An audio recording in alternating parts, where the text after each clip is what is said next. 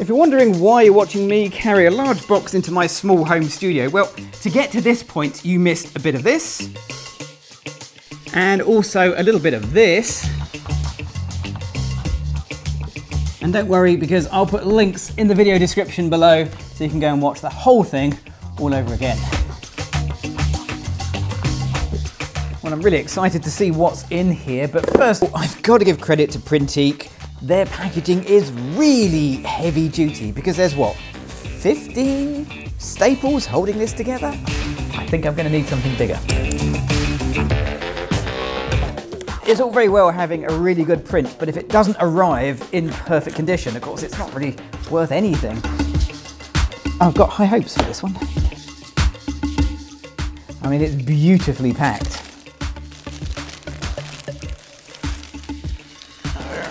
So, wow, that is superb.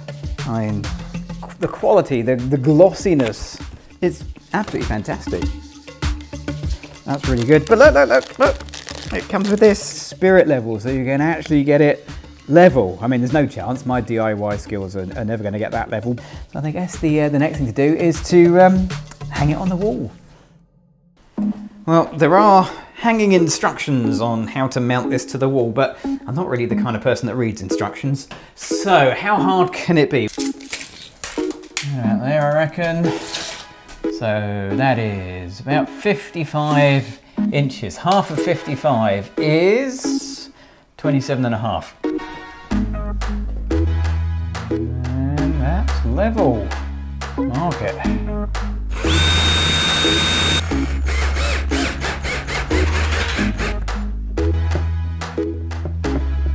Even though I didn't quite get the screws absolutely spot on, that, according to the little Printique spirit level, is now exactly right. And I think I'll leave the spirit level up there so I know where it is. Now, this is from Printique, who are a pro lab, and being a pro lab, they do professional prints for professional photographers. So I could have had this as a white box product, which means I could have had it without any labeling whatsoever. So if I had a client, I could have sent them this without them having any knowledge of where it's come from, which, if you're a professional photographer, makes this a really good service. And if you're just a happy snapper like me, you still get a great print either way.